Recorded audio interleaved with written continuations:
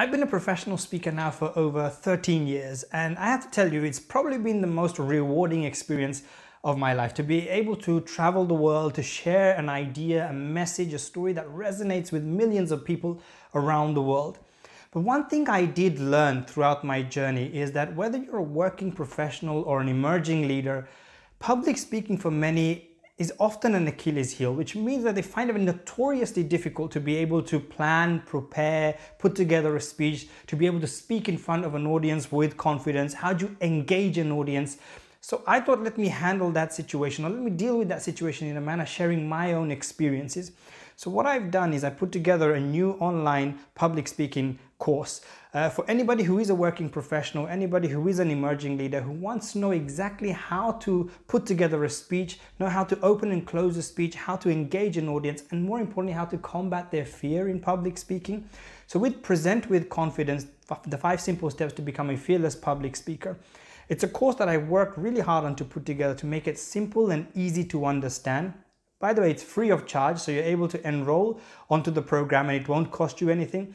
And it's really to help you understand exactly the foundational elements of public speaking, so you feel more comfortable, you feel more resolute in performing, and you don't feel shy or nervous, or you don't feel like it's a huge burden on your shoulder to be able to deliver a speech at work or a presentation at work or in front of an audience you've never met.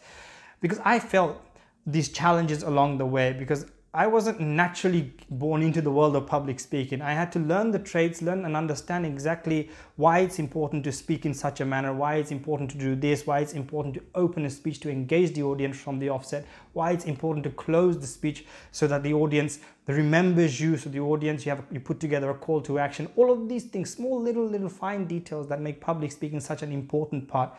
And what people miss often is that public speaking is a crucial life skill. Because as part of your professional development, if you are not confident in presenting, if you're not confident in sharing exactly what values you believe in, the messages you want to share with the audience, if you're not strong enough to do that, accelerating in your career becomes very difficult. So this is one of those key life skills which I believe each and every individual, whenever you're going into the world of work, whenever you want to become somebody professional, you must have. It's a skill that you must have. So I put together, as I said, Present with Confidence, the 5 simple steps to become a fearless public speaker. It's free for enrollment, free for anybody who is a working professional or an emerging leader. And the link is below. So if you would love to enroll on this course, please do so. If you know somebody, a friend, a family member, or even your colleagues, if you're somebody working in HR who would love to recommend this course to your team, to your organization, please do so. And I look forward to welcoming you as a student here at Build Your Confidence on Stage.